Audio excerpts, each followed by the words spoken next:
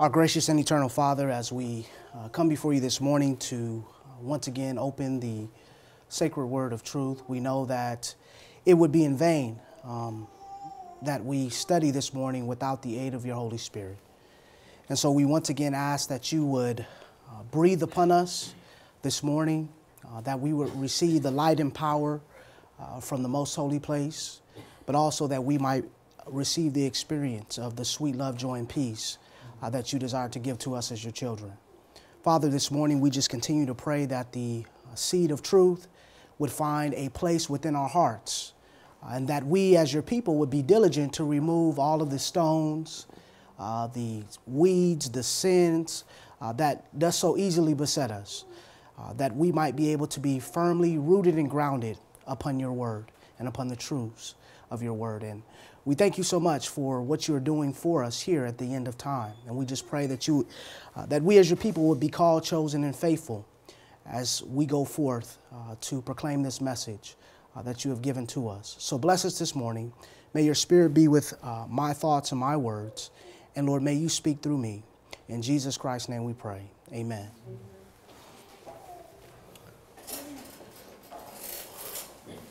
I want to say good morning to each and every one of you. It's a blessing to be here once again, sharing the words of truth, the words of life. And the Word of God is just, it's a blessing to be able to study and for the Lord to be able to open up things to your understanding, things that you had not seen before, and just to see the continuity of the Bible, how it's all together. There's a harmony that runs through the scriptures, and it's very, very, very powerful as we study. Yesterday evening, for the evening worship, we started the subject of the daily controversy between Christ and Satan. And what we did with this particular subject is we began to trace the spirit of the daily, the spirit of self-exaltation, Gadol. We traced it. We saw that it began in heaven with Lucifer. The Bible says that he wanted to exalt his throne above the stars of God. We saw that this spirit was the spirit of this, or the foundation of this spirit was the spirit of pride, self-sufficiency, stubbornness. These were the traits of character that we saw in the Word of God yesterday. And we saw that these principles of Satan, we defined that word principle, and we saw that that word principle meant the ground or foundation, the origin. We saw that the principle of Satan's kingdom is Gadol, or self-exaltation, the spirit of paganism, a system of worship. We also saw that word principle, what it meant. And we saw that the principles of Satan's kingdom are warring against the principles of God's kingdom. And we located in the scriptures last night what the principle of God's kingdom is we saw that it was love, and how God's kingdom is based upon the principle of self-sacrificing love. And we saw that Satan's kingdom is based upon self, stubbornness, pride. And as a result of these two principles clashing in heaven, we saw in the book of Revelation chapter 12, verses 7 through 9, we saw that there was war in heaven. And this was a war of principles. It was also a war as well. We saw this war taking place in heaven, and we saw that as a result of Satan's rebellion against God, because this spirit of self-exaltation and pride, it leads to rebellion. That's what it leads to. And as a result of Satan's rebellion, we saw he was cast out to the earth, the Bible told us. And then we began to trace the spirit of paganism, the spirit of self-exaltation, the spirit of pride throughout the scriptures. And we saw the first manifestation.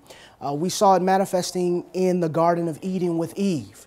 We saw Eve coveting that which God had given to, that which was God's alone. And that was the right to know, or the desire to know good and evil. We saw that Eve believed the lie of Satan, and she believed that as she ate this fruit, we read in the spirit of prophecy, that she attained to a higher sphere.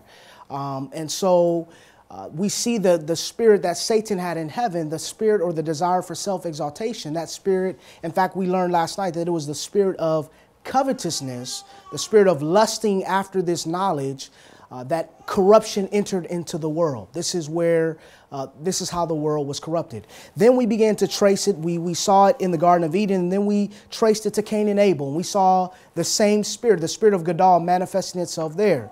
We saw that Cain, how did he manifest his spirit? He brought the works of his own hands, the fruit of the ground. He was a tiller of the ground, and this is the offering that he brought before God. And we saw that he desired that his works be accepted before God, even though he knew the sacrifice that God had required of him.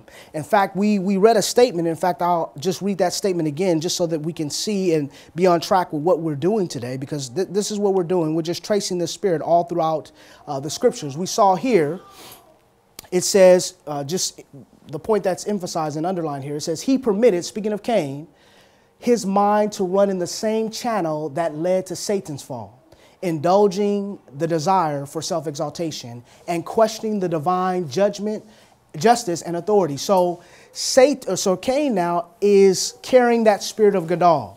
He's carrying the spirit of self-exaltation, of pride, of self-sufficiency. He's carrying that spirit, the spirit of the dragon. In fact, we saw in Genesis chapter 4 that Cain was very wroth and his countenance was fallen. And we located in the Bible another power who was very wroth, and that was the dragon. In Revelation chapter 12 and verse 17, the Bible says that the dragon was wroth with the woman and went to make war with the remnant of her seed. And we see that Cain manifested the same spirit. He was very wroth, his countenance fell, and who did he go to make war against? He made war against Abel, his brother. So once again, the spirit of pride, the spirit of Gadol, the spirit of self-exaltation is manifested upon this earth. Then we trace this spirit to Babel. And we saw how that God, he came down and he confounded the languages, because there was a certain individual who was the builder of Babel. Who was this individual? His name was Nimrod. And the Bible says in Genesis chapter 10 that Nimrod was a mighty hunter against the Lord. And it mentions it twice. So God's word is establishing that Nimrod was against him. The Bible uses the word before, but when you look, if you have a margin in your Bible, it means against God. He was against God, and the beginning of his kingdom was Babel. We saw last night that Babel, the Tower of Babel, was, we looked at several things. I'm not going to go over everything, but I'm just kind of giving us a little recap here so that we can pick up from where we left off last night. But the Tower of Babel was, it says down here, the magnificent tower reaching to the heavens was intended to stand as a monument of the power and wisdom of its builders. So this tower, once again, the works of the hands of the people was their pride. That was their pride. That was something that they desired to be exalted by, the works of their hands. And we saw this was a direct correlation or a direct parallel to the towers that were in New York City. Sister White uses the same language. She says those towers that went up story after story were designed to be a monument to its builders, to those that made these things. And we know what happened to the towers in New York, and we know what happened to this tower as well. They fell. Then we traced this spirit of self-exaltation to Egypt, and we saw how Pharaoh exalted himself against God. And I'm not Pharaoh, but yes, Pharaoh. He exalted himself against God, and he said, "Who is the Lord that I should obey his voice to let Israel go?" We saw him making commandments against the people of God, specifically a commandment against the Sabbath of God, and him telling Moses, listen, you want the people to rest from their burdens. That word rest is the Hebrew word Shabbat, which means Sabbath rest. So he makes a commandment against the Sabbath. We also see him trying to exterminate the people of God, killing all the baby boys there against the children of Israel in Egypt at that particular time. So we trace it to Pharaoh in Egypt. And then we brought it down to the next nation or kingdom in Bible prophecy, and that was the kingdom of Babylon.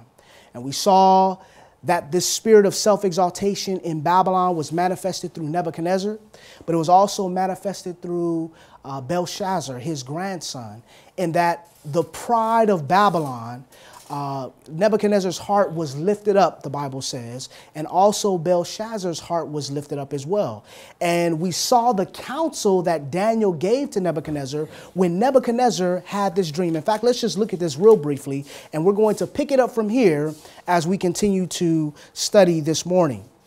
Notice what it says, and we're just capping off this study, and then we're the study of the daily, but we're going to bring it home to us in the series of studies that we're going to do right after this. So notice what your Bible says here in Daniel chapter 4, because we're talking about this spirit of pride, self-exaltation, the spirit of questioning God, questioning his justice, questioning his authority. This is the spirit of Gadol. We see here in the book of Daniel chapter 4, looking specifically at verse 27, Daniel gives counsel to the king. And notice what that counsel is. He says, "Wherefore, O king, let my counsel be acceptable unto thee, and break off thy sins by righteousness, and thine iniquities by showing mercy to the poor, if it may be a lengthening of thy tranquility." I want you to keep these words in your mind, because we're going to see this later on in our studies later on today, okay? The study after this and the study following that as well. But Daniel tells Nebuchadnezzar, break off your sins by righteousness, okay? And what was the sin of Nebuchadnezzar? Because what was the dream about? It was about this tree, okay? And this tree provided for the whole earth, but Daniel, God was trying to show Nebuchadnezzar in the vision that God is giving you this kingdom once again. But we see that as we continue to read the scriptures there, it says, "And all this came upon the king Nebuchadnezzar. At the end of 12 months, he walked in the palace of the kingdom of Babylon." Now, how many months had gone by after he'd had this vision? 12 months. Another year, correct? We talked about this and we correlated this to the parable that Christ told about the tree. And we found out last night, in fact, after we had studied, that this tree had been given 3 years to bear fruit. 3 years. That's very interesting. And they were about to cut the tree down, but what was the word that was given? Spare it another year. And here we see Nebuchadnezzar, God is trying to speak to him through this vision, and God gives Nebuchadnezzar a full another year to accept his counsel. But does Nebuchadnezzar accept his counsel? No, he does not. At the end of the year, we see him walking in the palace, saying once again, is not this the great Babylon that I have built for the house of the kingdom by the might of my power and for the honor of my majesty? Nebuchadnezzar's heart being lifted up against God, this pride, this self-exalting spirit manifesting itself in Nebuchadnezzar. Once again, Nebuchadnezzar saying, listen, look at the works of my hands. Look at what I have done. Look at all the righteousness that I have done, and this is acceptable before God, as though it makes us perfect or as though it makes us great in the eyes of God, but it does not. We see here, this particular sentence here, real quickly, it says, his passion as a builder and his signal success in making Babylon one of the wonders of the world ministered to his pride until he was in grave danger of spoiling his record as a wise ruler whom God could continue to use as an instrument for the carrying out of the divine purpose. So we see here the works of his hands ministered to his pride. We also see that the same pride existed in his grandson, Belshazzar. And it's very interesting, brothers and sisters, because this is teaching us another lesson here, and that is the lesson of hereditary tendencies. There is a quotation in the Spirit of Prophecy, and maybe in our next presentation I'll share it with you, but it's in the book Great Controversy. And she says these words. She says that Satan is waiting to take advantage of our hereditary tendencies. You see, there are things in us that we have inherited from our parents, our grandparents, and so on and so forth, that some of us don't even know that it's there. But sometimes in certain situations, those things manifest themselves and we wonder, man, where did that come from? How did those things arise? And so we need to be very familiar with who we are. This is why the Bible says, and David says, we need to ask God to search us to try us and know our hearts and know our thoughts and see if there be any wicked way in us. We don't want Satan to have an edge on us. We don't want him to take advantage of us in this warfare that we have. Everything, we're battling the host of darkness, and so we need every advantage that we can have. Amen? You know, we don't want Satan to steal a march upon us as the people of God. So we see that pride, the same pride that was in his grandfather, we see it existing in his grandson. We see that pride existing. For when you read Daniel chapter 5 in verse 21, or actually 22, it says, "And thou, his son, O Belshazzar, hast not humbled thine heart, though thou knewest all this, but hast lifted up thyself against the Lord of heaven." So he did not humble himself, even though he knew what took place with his grandfather, but his heart was lifted up as well. His heart was lifted up as well. So we're going to, in fact, the last slide that we looked at yesterday was this particular slide, and we're going to pick up from here now as we continue to go forward. It says, what is justification by faith? None but God can subdue the pride of man's heart. We cannot save ourselves.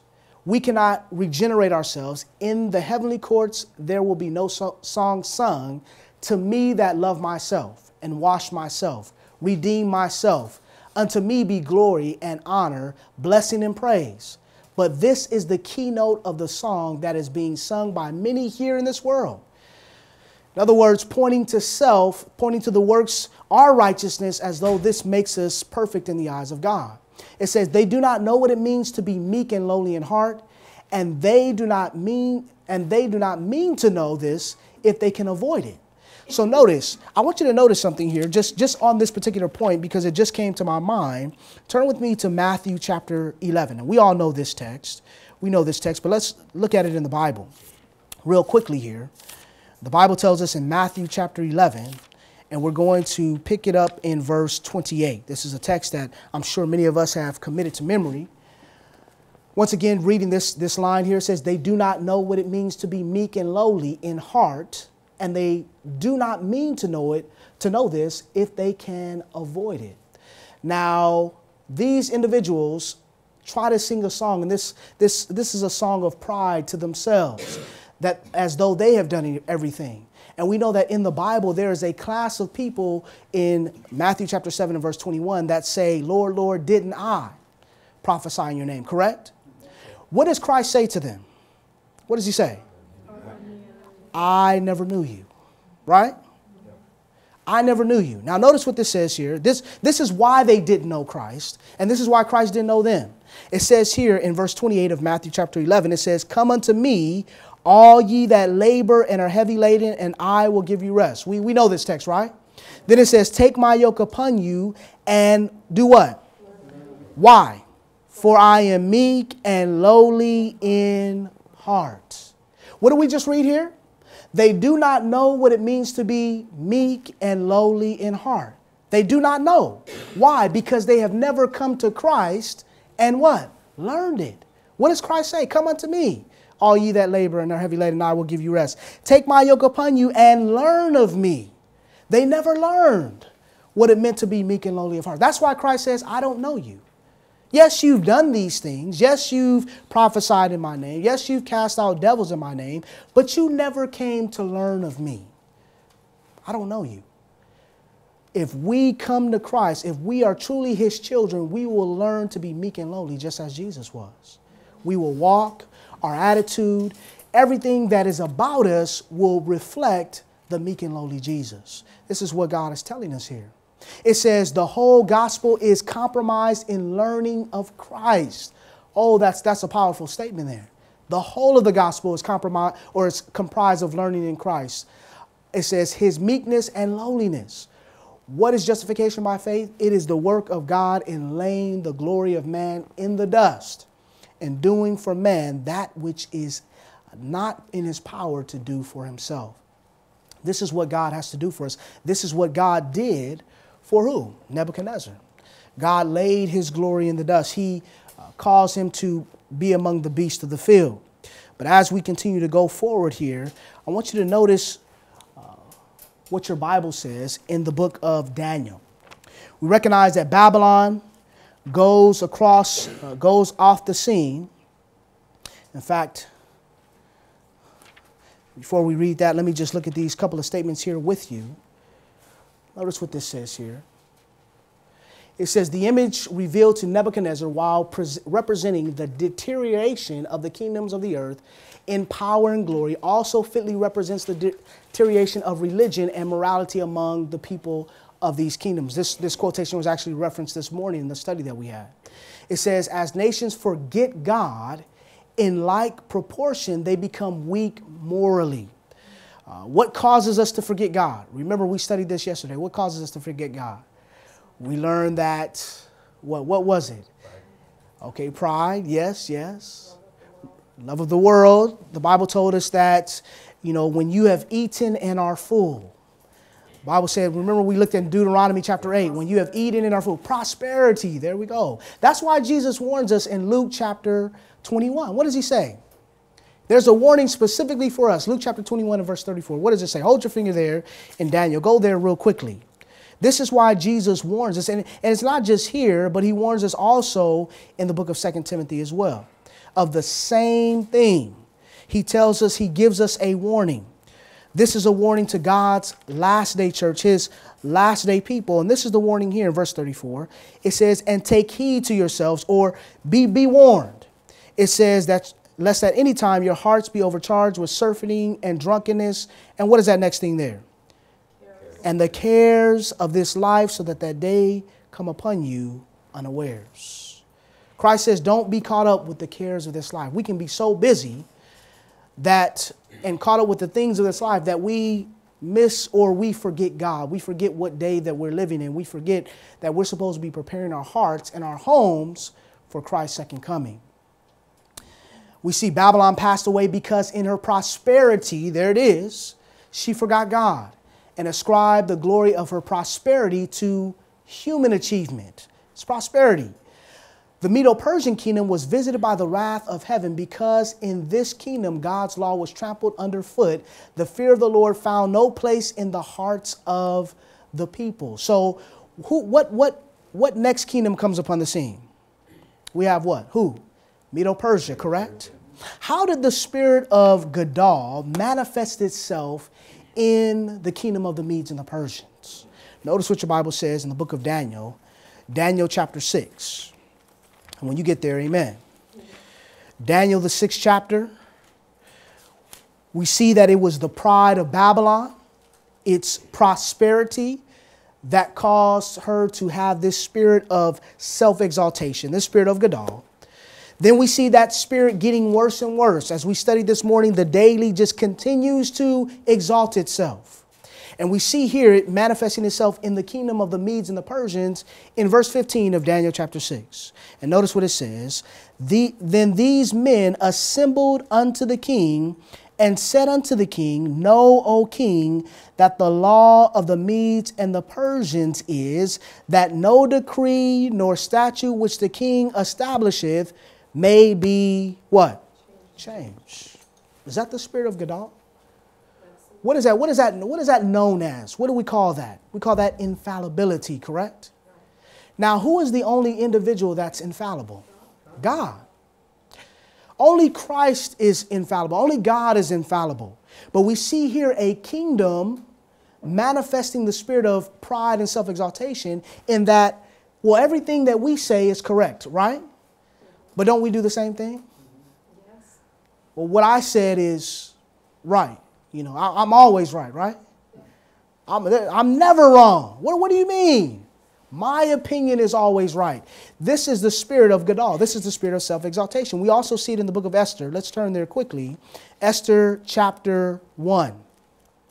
We see the spirit of Gadol, the spirit of self-exaltation, in that there are individuals that believe that no matter what they say, and we see it manifested here in the kingdom of the Medes and the Persians, that they're always correct. They value their opinion greater than that, even that which is written. And it's sad to say today, friends, that many people are doing the same things. The Bible says here in Esther chapter 1 and verse 19, it says, if it please the king, let there go a royal commandment from him, and let it be written among the laws of the Persians and the Medes, that it be not altered, that Vashti come no more before King Ahasuerus, and let the king give her royal estate unto another that is better than she. And so we see here that the Bible says that it is written in the law, among the laws of the Persians and the Medes, that it may not be altered. So once again, in the kingdom of the Medes and the Persians, their Gadol, the spirit of Gadol is manifested in that they exalted their laws, above the laws of God. Their laws could not be changed. Their laws could not be changed. Now, as we move forward in the kingdoms of men, what kingdom do we have next? What kingdom do we have next? Greece. And how did the spirit of Gadol manifest itself in Greece? Turn with me to 1 Corinthians. 1 Corinthians chapter 1. Let's all turn there. Notice what it says.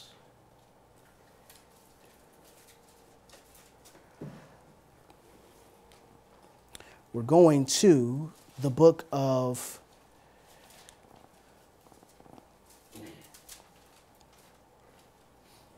notice what it says here. In fact, we'll back up.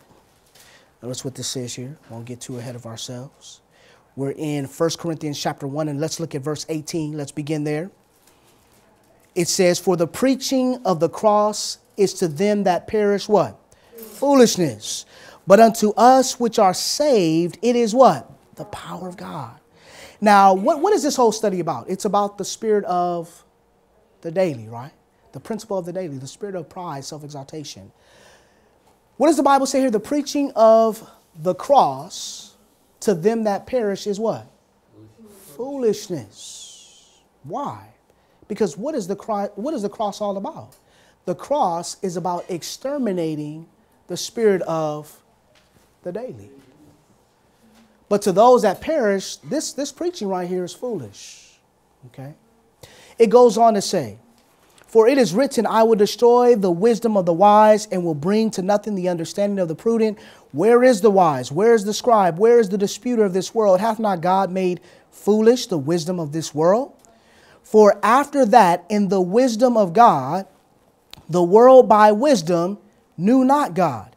It pleased God by the foolishness of preaching to save them that believe. For the Jews require a sign. In verse 22, what does it go on to say? And the Greeks seek after wisdom. The Greeks seek after wisdom. Now, what was Greece symbolized by in the book of Daniel chapter 7? What were they symbolized by in Daniel chapter 7? What was Greece symbolized by? By a leopard, correct? What does the Bible say about a leopard? The Bible says, can a leopard change its what? Spots. Okay. We know that a leopard cannot change its spots. And we know that according to the scriptures, spots are an indication of sin. Okay. Spots are equated to sin. And so what was the sin of Greece? Well, the sin of Greece, in fact, we'll notice what it is in the book of Acts chapter 17, Acts chapter 17. Notice what your Bible says here in Acts, the 17th chapter. We see that Greece is represented as a leopard. A leopard has spots. A leopard cannot change its spots. Spots in the Bible are equated to sin. What is the sin, the chief sin that we see this spirit of pride and self-exaltation manifesting itself in the kingdom of Greece? Notice what your Bible says in verse 16 of Acts chapter 17. It says, now while Paul waited for them at Athens, his spirit was stirred in him when he saw the city wholly given to what? Idolatry. Well, what was this idolatry? It says, therefore disputed he in the synagogue with the Jews. Now, where was Athens at before I go forward? It was in Greece. So Paul is in Greece here. Okay. So therefore he disputed in the synagogue with the Jews and with the devout persons and in the market daily with them that met with him. Then certain who? Philosophers and the Epicureans and of the Stoics encountered him, and some said, what will this babbler say? And others some, he seemeth to be a setter forth of strange gods, because he preached unto them what? Jesus and the resurrection. And they took him and brought him unto Areopagus, saying, May we know what this new doctrine whereof thou speakest is. For thou bringest certain strange things to our ears. We would know, therefore, what these things mean. Notice what the idolatry is in verse 21. For all the Athenians and strangers which were there spent their time in nothing else but either to tell or to hear what? Some new thing. So how did the spirit of Gadol or pride or self-exaltation manifest itself in the kingdom of Greece? It was their wisdom. It was their education. It was the philosophers. And many people today, brothers and sisters, many people today, this is what they do. You see this? I've arrived. I've gotten my diploma, and so I'm therefore better than you are now because I know these things, right? In fact, the educational system of the world today is based on the spirit of Gadol. Did you know that? The grading system is based upon the spirit of Gadol. When children, they take tests in school today, one asks the other student, well, what did you get on your test? Why? Because they want to feel exalted above the other. And we know that this is not the way of Christ. Christ desires that all would come to a knowledge of who he is. All would come to an understanding. But we see today in the world this spirit of Gadol being taught in the very educational system of the world that we live in. And not just the world that we live in, but even in our own churches and schools, this spirit is being taught. And many people believe that because we've attained to this knowledge or we have an understanding of something that we're somehow better than other people are. That's the spirit of pride, self-exaltation. This is the spirit of Gadol or paganism. In fact, we're going to see this in our next quotation. This is the spirit of paganism. Notice what Sister White says here. This is in the book Acts of the Apostles, page 239 and 240. Notice this. The Greeks sought after wisdom, yet the message of the cross was to them what? Foolishness, because they valued their own wisdom more highly than the wisdom that comes from above. Oh, brothers and sisters, I wish I put these quotations in here. There's some other quotations, but this is why John the Baptist, this is why Christ did not go to the schools of their day. Did you know that? This is why they didn't go.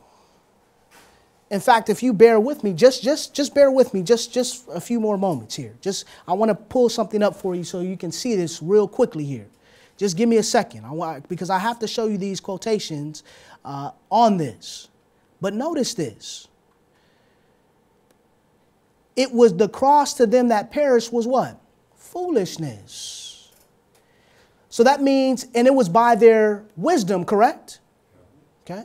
So the educational system was teaching them what? What was it teaching them? It was teaching them that the religion that they believed in was what? Foolish. This is why you can have individuals that go to our educational systems that when they graduate, they're not Adventists anymore. They're atheists. Now, brothers and sisters, I want to just say this here because I grew up in the Adventist system. I grew up going to school from the third grade, actually from the second grade, until I graduated in the Adventist system. And I have friends who I've gone to school with who today are Buddhists, that were at school with me, went on through college, university, who are Buddhists, who are Hindus, who are atheists, who are all of these other things. And I sit and wonder, I said, well, man, if I were to go to medical school, somebody that goes to medical school, they don't graduate a trash man, do they? Do they? No, when you go to medical school, the purpose is to graduate and you're a doctor. But how do we have individuals who are going to Christian schools who are graduating atheists and Buddhists and all of these other things? It's because that which is being taught, which is being approved by, which has been approved by the world, which we know that Our institutions and all Christian institutions today, the majority of them have the stamp of the approval of the government. This is being controlled by Rome. And Rome, well, we know what Rome's agenda is, and that is to turn everybody back to Rome. Notice what these statements say here. This is speaking of John the Baptist, and I'm going to read one of Christ. Just notice what these things say. It says, in the natural order of things, the son of Zacharias would have been educated for the priesthood, because his father was a priest, right? It says, but the training of the rabbinical schools would have done what? Unfitted him for his work. Who are we? Who are we, brothers and sisters? We're the third Elijah. We're another John the Baptist. We're to carry a more pointed testimony. Okay? Now, if we believe that history is repeating itself, then we have some things to consider here. It says God did not send him to the teachers of theology to learn how to interpret the scriptures. That's interesting to me. Why didn't God do that? It says he called him to the desert that he might learn of nature and nature's God. Now, this is the most important. This is speaking of Christ here, this next quotation. Notice what it says. In the days of Christ, the town or city that did not provide for the religious instruction of the young was regarded as under the curse of God. Yet the teaching had become formal. Tradition had in a great degree supplanted the scriptures. True education would lead the youth to seek the Lord if haply they might feel after him and find him. But the Jewish teachers gave their attention to matters of ceremony. The mind, stop me if this sounds familiar. The mind was crowded with material that was worthless to the learner and that would not be recognized in the higher school of the courts above. The experience which is obtained through a personal acceptance of God's word had no place in the educational system. Notice what it goes on to say. It's not finished. Absorbed in the round of externals, the students found no quiet hours to spend with God. They did not hear his voice speaking to the heart. In their search after knowledge, they turned away from the source of wisdom. The great essentials of the service of God were neglected. The principles of his law were obscured. That which was regarded as superior education. What are our schools called today? Higher education, right? That which was regarded as superior education was the greatest hindrance to real development. Under the training of the rabbis, the powers of the youth were repressed. Their minds became cramped and narrow. And it goes on to say, if you read the paragraph right after that, it says, this is why Jesus did not attend the schools of his day. Okay? Information, worthless things, crowding the mind. In fact, brothers and sisters, we're going to learn something very quickly here in just a few moments as we continue our study. 69, Desire of Ages, page 69. But this is what the Greeks, the Greeks sought after wisdom, and this is what caused the Greeks to look upon the wisdom of the world, causes one to look upon the cross of Christ and the preaching of the cross to be foolish. Now, keep that in mind. Keep that in your minds. It says, in their pride of intellect and human wisdom may be found the reason why the gospel message met with comparatively little success among who? The Athenians. The worldly wise men who come to Christ as poor lost sinners will become wise into salvation. But those who come as distinguished men, extolling their own wisdom, will fail of receiving the light and knowledge that he alone can give. Thus, Paul met the what? Paganism of his day. It's the daily. Exalting the wisdom, exalting their education above the wisdom and the teaching of the cross, the wisdom and teaching of God. This is the spirit of paganism. This is the spirit of the daily. Here we see manifested in the exalting of education in the kingdom of Greece. And so we have the pride of Babylon. We have the infallibility of the Medes and the Persians. And now we have the wisdom of the Greeks. We know the power that comes after the Greeks. We know that it's pagan Rome. In fact, turn with me in your Bible to the book of Daniel chapter 8. Let's all turn there. And this is a text that we looked at today. I praise God for the study earlier. It was a blessing because it really just solidified some things and really just opened up other things as we were sitting there studying. It was a blessing. The Bible says here in Daniel chapter 8 and verse 11, it says, yea, he magnified himself even to the prince of the host. And we know that this he is talking about who? Those of you who are paying attention. This is pagan Rome, okay? So, yea, he magnified himself even to the prince of the host, and by him the daily was taken away, and the place of his sanctuary was cast down. What we're looking at here and what we're just identifying here is how pagan Rome magnified himself to the prince of the host. This is what we're looking at here.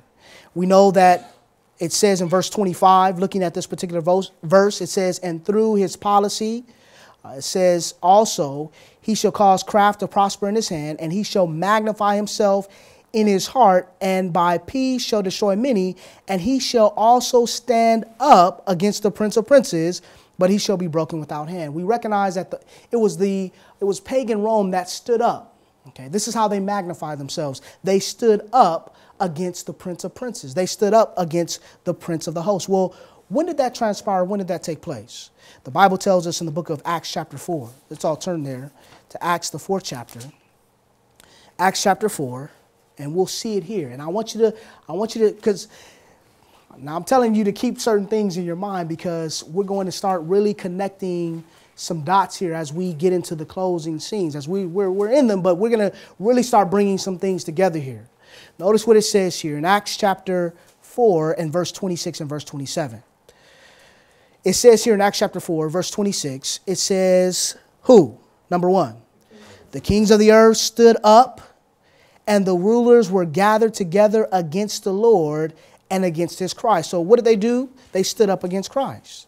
It says they magnified themselves to Christ. Now, who were the kings of the earth at that time? It was who? It was pagan Rome. That's who was in charge at that time. Verse 27, for of a truth against thy holy child Jesus, whom thou hast anointed, both Herod and Pontius Pilate with the Gentiles and the people of Israel were what? Gathered together. What do we see here in verse 27? We see a gathering together. But who is gathered together here? We see Herod, we see Pontius Pilate, we see the Gentiles, and we see the people of Israel. The people of Israel gathered themselves together. Weren't the Jews saying, crucify him, crucify him? They gathered together to crucify Christ. They gathered together to magnify themselves against the prince of the host. It was the Jews and also Herod. It was the Jews and Pontius Pilate. Okay. Now, we looked at a presentation yesterday that was entitled, He Came Unto His Own, and His Own Received Him Not. It's very interesting because after pagan Rome, we know that papal Rome comes into power here. But we're going to look at another nation before we look at papal Rome. Okay, we're going to look at the people of God, because what we're going to see, brothers and sisters, is that all the characteristics that we've looked at from heaven up until pagan Rome, they're all manifested in the people of God. You see them all. You see pride. You see the exaltation of wisdom. You see infallibility. You see all of these things. Let's notice what the Bible says here. Let's go to the book of John, John chapter 7. John chapter 7. And brothers and sisters, this is simply written as a warning for who? For you and I. The Bible says, whatsoever things were written aforetime were written for whose learning? Our learning. That we, through patience and comfort of the scriptures, might have hope. God is trying to awaken us up and arouse us to make sure that this condition, this spirit of self-exaltation and pride that existed in Satan, that existed in all these nations, does not exist in us. But notice what it says here in verse 15. And the Jews marveled, saying, how knoweth this man letters, having never learned? What did they mean by that? What did they mean by that?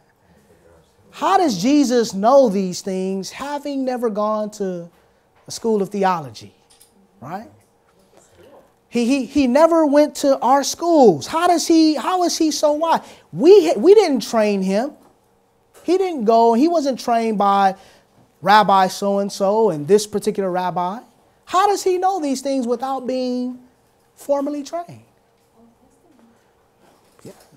But once again, the reason why they're saying this is because they didn't believe that anybody could know or understand anything without them being able to teach them, right? In other words, our wisdom is superior to the Spirit of God. Because who teaches us? The Bible says it is the Spirit of God that leads us and guides us into all truth. It is the Spirit of truth that teaches us all things. But they believe that their system of education, that their wisdom was greater than that of God. And brothers and sisters, where did they go to school? Where did the Jews go to school? Those that trained in the rabbinical schools, where did they go? Anybody know? They went to Alexandria. Where was that? Alexandria was in Egypt, right? Now, who ran that school? Who was that school influenced by? It was influenced by the Gnostics, but it was influenced by the Greeks. That's where the Greeks set up. The Greeks actually set up the school in Alexandria. Isn't that where we get all the great philosophers of today? Who were the greatest philosophers? Plato, Socrates, Aristotle, from the Greeks, right? And the Bible says, and in fact, we just read here that it was by the wisdom that the Greeks had that it caused them to look upon Christ and the sacrifice of Christ as what? Foolish. Let me ask you a question. Did the rulers in Israel, did the people in Israel, did they value the sacrifice of Jesus? Did they know who Jesus was? No, it was by their wisdom, the Bible tells us, that they knew not God.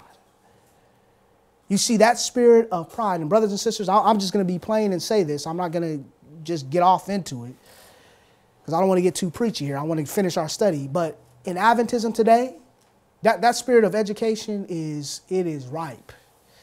I mean, it is there. That spirit of pride in what we know is all throughout our ranks. We believe that, hey, listen, oh, that person's a doctor. Oh, that person's this, that person's that. Oh, they're exalted. Have you guys ever done a study on what it means to pass through the fire? You know how the Bible says that people cause their children to pass through the fire? That's the system of education. When you study Sister White's writings, that's what she's talking about. She says those that made it through the fire, they were exalted among their people. As those that were special, as the children that were special, these were those who had attained to a higher sphere of education. Okay? And the communities and the peoples exalted these individuals. They said, look at them. They've done so great. It's the spirit of pride, the spirit of self-exaltation. How many people are precious in God's sight? Everybody. From the least to the greatest. God is no respecter of persons. And neither should we. We shouldn't respect anybody. And this is one of the things that Christ, when he was on earth, he tried to teach his disciples. He tried to teach them, listen, don't respect people because of their position of authority, because of who. Listen, you need to respect everyone. Everyone the same. Not because somebody is poor and lowly, do you overlook them? Or do you not give up your seat to them? Those are the people that you should try to help the most. But here we see this spirit, the spirit of self-exaltation, manifesting itself in the people of God. Notice what it says in Matthew chapter 15. Matthew chapter 15. Many different texts that we can go to. Many different texts that we can go to here. But for sake of time, I'm not going to emphasize this point because we're going to see it a little bit later on in one of our presentations. But we see this same spirit, the spirit of pride, self-exaltation manifesting itself in the spirit or in the people of God. Now it says here, just looking at one other point, it says in verse 1 of Matthew chapter 15. It says, then came to Jesus scribes and Pharisees, which were of Jerusalem, saying, why do thy disciples transgress the tradition of the elders? For they wash not their hands when they eat bread. But he answered and said unto them, why do ye also transgress the commandment of God by your what? Wasn't there a power that we read about that made laws against the laws of God? Wasn't that Medes and Persians? They exalted their traditions, their laws above the laws of God. We see that same spirit of self-exaltation here in manifesting or exalting the traditions of men above the laws of God. Just showing you, brothers and sisters, that these characteristics are found among us.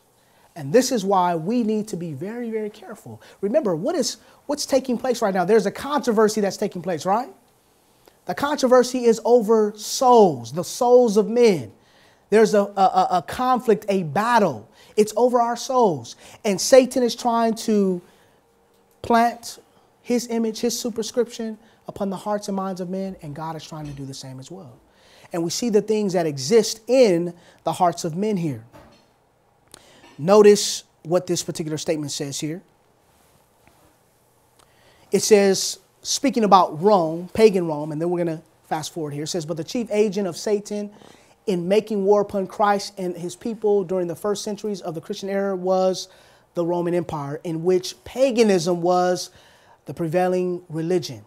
Thus, while the dragon primarily represents Satan, it is, in a secondary sense, a symbol of pagan Rome. We see how pagan Rome made war against the saints of God and it magnified itself against the prince of the host. Moving forward, notice what this says. The people whom God had called to be the pillar and ground of truth have become who? Brothers and sisters, do we see that? So what does that mean? That's what we're talking about here. Whose name or character did they have? Satan's. Who is this talking about here? This is talking about the people of God. Those who were supposed to be the pillar and ground of truth had become the representatives, the ambassadors, the children of Satan. They were doing the work that he desired them to do, taking the course to misrepresent the character of God. There it is. And caused the world to look upon him as a tyrant. The very priests who ministered in the temple had lost sight of the significance of the service they performed. Now, were these people doing this knowingly? No. They were deceived. That's the thing. Remember, the Bible tells us in Revelation chapter 12 that the devil deceiveth the whole world. Very deceptive power. It says they had ceased to look beyond the symbol to the thing signified. In presenting the sacrificial offerings, they were as actors in a play. The ordinances which God himself had appointed were made the means of blinding the mind and hardening the heart. God could do no more for man through these channels. The whole system must be swept away. Remember, we talked about that yesterday. The king of the north came and swept away Israel in the time of Babylon, Nebuchadnezzar. Why? Because the people were worshiping the things. The people were caught up in ceremony and traditions. Then we have Christ coming. He's sending his messenger, sending John. And we see the same thing happening again. We compared and we saw how the message of John was the same as the message of Isaiah. And we saw how that the wrath to come that John preached about was in 70 AD, when the king of the north would come again and destroy or sweep away the system that was there. We know that the king of the north is on the rise again. He's on the rise again. And he is coming. Why? Because there are many people who are, what does it say? As actors in a play. What do we say? People that play church. They're playing church. That's what they do. They go Sabbath after Sabbath and they play church. They put on their Halloween costume. They get their Bibles and they go to church. And instead of saying trick or treat, what do they say? Happy Sabbath. Right? Isn't that what they do? Yeah, because they're playing. That's all they're doing. It's not real. Because when they go home, guess what? The costume comes off, the Bibles go down, and they go back to being who they really are. They're not studying their Bibles throughout the week. They're not praying as they should. They're not seeking the guidance of God. They're not doing any of those things. People, listen, they forget God. And one day a week they come and worship him and, have fun. And even they don't, not even one full day, because after church, they go back to being who they are. But then we have the next kingdom that comes upon the scene as we move forward here. And as we begin to wind this down, this is going to lead us into our next study here. Who's the next kingdom that comes up after pagan Rome? Well, it's papal Rome. And what is the chief attribute of the papacy? What is the chief attribute of the papacy? Number one, we know that the papacy is a combination or a union of church and state. It is a combination of compromise. Okay? Compromise is where we see this spirit of Gadol manifesting itself. But even greater than that, in fact, turn with me in your Bibles to the book of Daniel chapter 7. Daniel, the 7th chapter. Daniel chapter 7. Daniel chapter 7. And let's look at verse number 25. The Bible tells us these words. In fact, verse 21, and then we'll read verse 25. It says, I beheld, and the same horn made what? War with the saints, and prevailed against them. Verse 25, and he shall speak great words against the Most High, and shall wear out the saints of the Most High. What do we have taking place here? We have the papacy. The papacy's job here, or the characteristics of the papacy, is to make war with the saints. Okay. We see here that the papacy's, one of their characteristics is that they speak great words against the Most High. We know that what are those great words called? The great words are called what? Blasphemy. And what is one of those blasphemy? What is one of the, what is a blasphemy that the Bible speaks of? When a man claims to be, yes, forgive sins, but when a man also claims to be God. When a man claims to be God, okay? Hold that thought in your mind. One of the chief attributes of the papacy is to make war with the saints. Brothers and sisters, this is how the spirit of Gadol is manifested in the papacy. Exalting itself. Don't we find Cain doing this? Cain makes war against Abel, his brother. Let me ask you a question. Is there a war in the house of God? Do we see people, even among God's people, making war against one another? And I'm not just talking about against the message. I'm not just talking about, because I really want to make this very practical. Whenever there's conflict and strife among us, that's the spirit of the papacy. Because there should be no conflict. There should be unity and harmony for the sake of truth and for the sake of Christ among God's people. Now we know that, yes, we're in a warfare, we're in a battle, but the weapons of our warfare are not carnal. Okay? In other words, we're not using harsh words. We're not using mean looks. We're not using dirty or attitudes or different things. We're not thinking bad thoughts. Those are not the weapons of our warfare. Okay? Those are carnal weapons. The warfare that we're in is a spiritual warfare, and the spiritual weapons that we have are what? The Word of God, faith, righteousness, prayer. These are our weapons. This is how we fight, right? So when somebody's making war on us, we don't jump out and accuse them or be mean to them or put them down in any way. What do? We say, well, brother, let me show you something here in the Word of God. Or, man, you know what? I'll pray for you, you know. Or we might even say, I'll pray for them. Some people are offended by that. Oh, you're going to pray for me? Oh, I need prayer. Just pray for them, right? Because that's the spirit of God. I don't need prayer. You know, or if somebody tells us that, you know, we get offended. Oh, I'm going to pray for you, brother. What? Pray for me?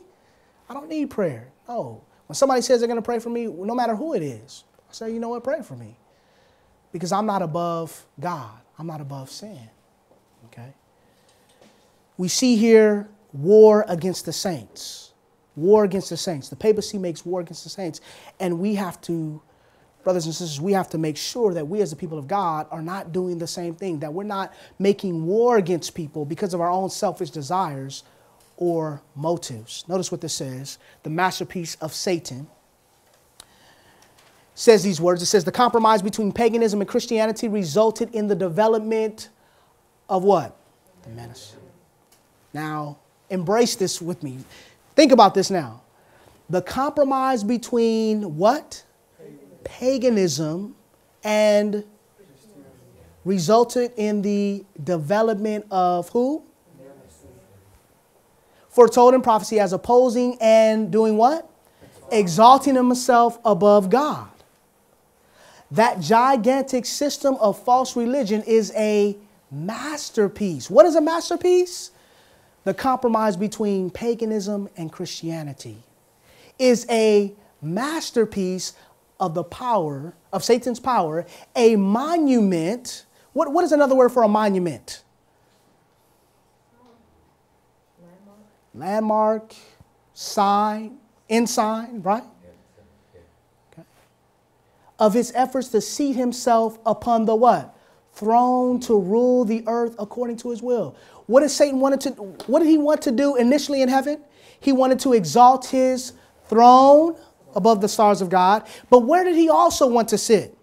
He wanted to sit also upon the congregation in the sides of the north. How does he accomplish this, brothers and sisters? Through the compromise of paganism and Christianity.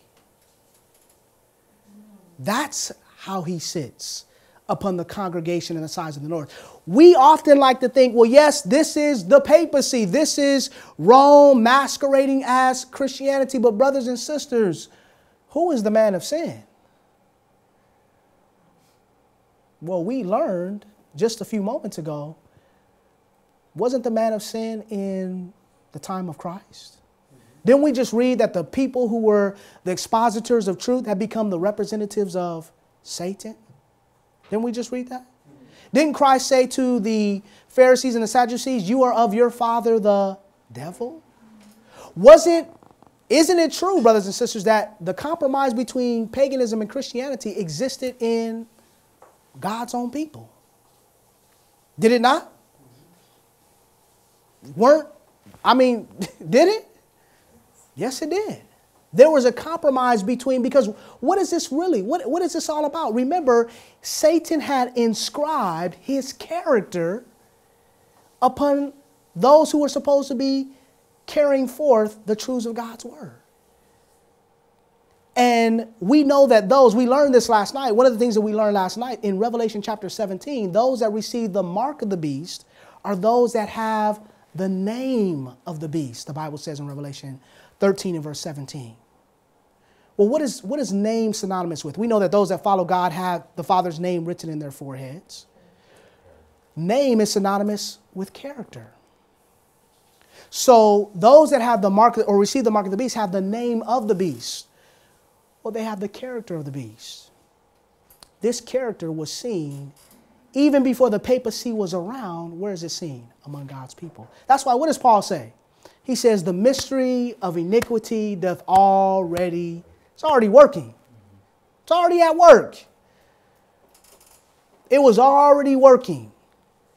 And we see this union. And that's why it's important, brothers and sisters. In fact, notice what your Bible says. Turn with me to 2 Thessalonians chapter 2. Let's look at this because this is where our next study is going. This is where our next study is going because we're looking at the closing scenes in the life of Christ. We're seeing that I need to end with this particular statement here, or this particular scripture here, and then we'll pick it up in our next study. But notice what this says here. We'll end with this statement, this text, 2 Thessalonians chapter 2, and let's look at verse. Let's look at verse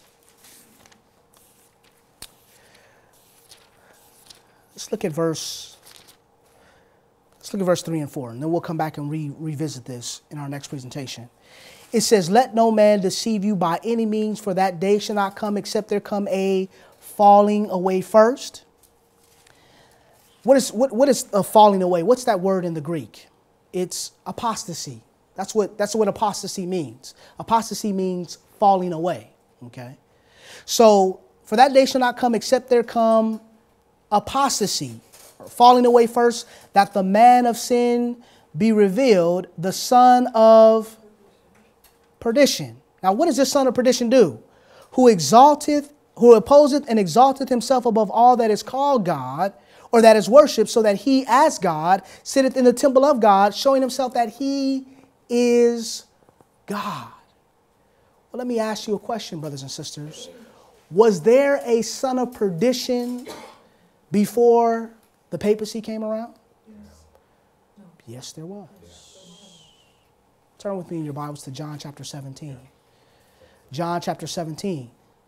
Notice what your Bible says here. Notice what your Bible says, brothers and sisters. See, this is something that we need to understand and recognize. And I'm not pointing the fingers at anybody. I'm pointing the fingers at myself. You see, because I can be the man of sin. I can. Because what is the temple of God today? We are. We know that Christ says that He is to be Lord, our Lord and Savior. He is to reign over us. He is to sit upon the throne of our hearts. But when we're sitting on the throne of our hearts, what are we doing? We're opposing and exalting ourselves above all that is called God. It says here in John chapter 17 and verse 12, are we all there? It says, while I was with them in the world, I kept them in thy name. I kept them in thy name. Those that thou gavest me, I have kept, and none of them is lost, but who? The son of perdition, that the scriptures might be fulfilled. Who was the son of perdition in the day of Christ? Judas. Was Judas a Catholic? Catholic Church wasn't even around then. But what made Judas the son of perdition? It was the compromise between paganism and Christianity. It was the spirit of Gadol, the spirit of self-exaltation, the spirit of pride. We're going to see in just a few moments in our next study what happened to Judas. We're really going to study it, and we're going to see what Christ did, how he endured, what he did with Judas, to see how we as God's people, number one, are to be overcomers so that we're not like Judas, but also as well how we're to deal with individuals who we may see have these traits or characteristics. And so with that, brothers and sisters, let us have a word of prayer.